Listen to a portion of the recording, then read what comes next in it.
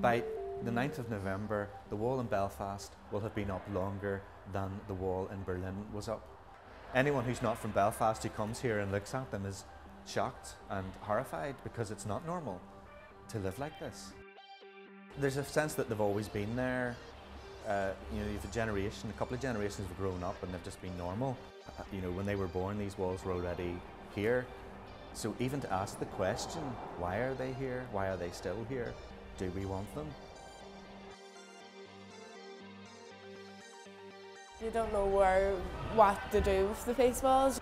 People have started making friends with each other through things like the internet, and you don't know whether you can go, well, I'll go over here till that side and nothing will happen to me because I know they're my friends, but you don't know who's your friend.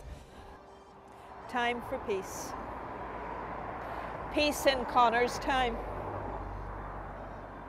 That's obviously a little child, that's what it's all about.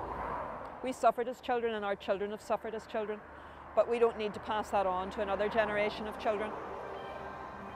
Walls aren't a recent phenomenon, they're being built all throughout the world and every country is building them at different levels for different reasons. But regardless of the context that the wall's being built, the result is the same, it's a perception of safety.